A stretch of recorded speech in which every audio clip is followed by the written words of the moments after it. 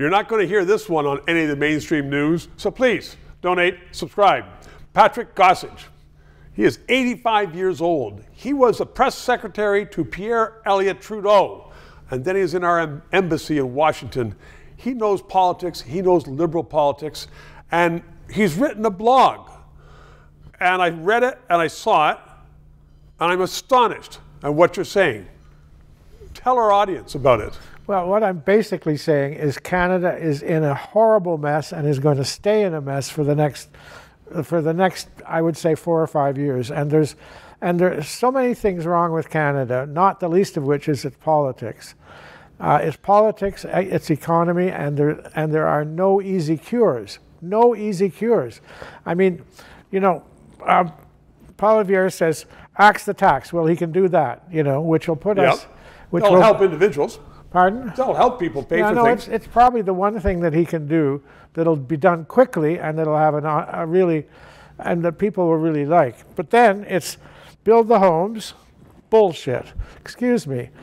Homes aren't getting built. There are less new homes being built now than ever before. Part of that is municipal government messing it up. I know, but but it ain't happening, man. There isn't any incentive for private builders to build homes now. So that can be provided for by the government. That's not there now. Yeah, but you know what?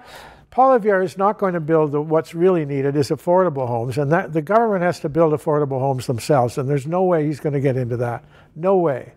Anyway, and then he says, fix the budget. Well, it's, you know, the budget is what it is, and you know, it's going to be, we're in a huge deficit, and that ain't going away anytime soon. But it has to be cut. I mean, somebody has to address that, unlike Trudeau saying it fixes itself. One of the reasons why you have such economic bad problems, because we have such low productivity, so we have such high inflation, because people can't pay the bills, is that deficit and all the money we're paying to the money grubbers. No, and I mean, but cutting government is going to mean cutting a lot of the programs that actually help people. But is it not part of leadership, Patrick, to cut the stuff that is useful and good and helpful to people and keep that, and cut the garbage, and a lot of garbage that Trudeau has created with his 100,000 servants? Anyway, I mean, the fact is that what's Trudeau's laid down in terms of the child tax credit, for instance, he would not dare take that away, and that's a huge item. Yep.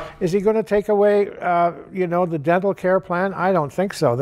There's almost 1 million old people now going to have their teeth fixed that they never had before. And pharmacare probably will go, but anyway, it's not hitting the budget anytime soon. But I think the other thing that really disturbs me is the Trumpification of our politics. That is a time, Patrick. It's not going to change. It's going to get worse. This is going to be the worst. Patrick, I'm going to interrupt you. That's for another show. You know this is 3 minutes. Patrick Gossage, thank you. 3 minutes. To those of you who have subscribed and donated, a heartfelt thank you. You're keeping us on the air. If you're watching and you haven't, please try to do so, because 4 years ago we started this show because there needed to be independent analysis. Now more than ever, with the Online Harms Act, once that gets into law, it's been passed once by the House, there are going to be hundreds of bureaucrats censoring the news in Canada, censoring this show. We need to keep it on the air. Thanks for your support.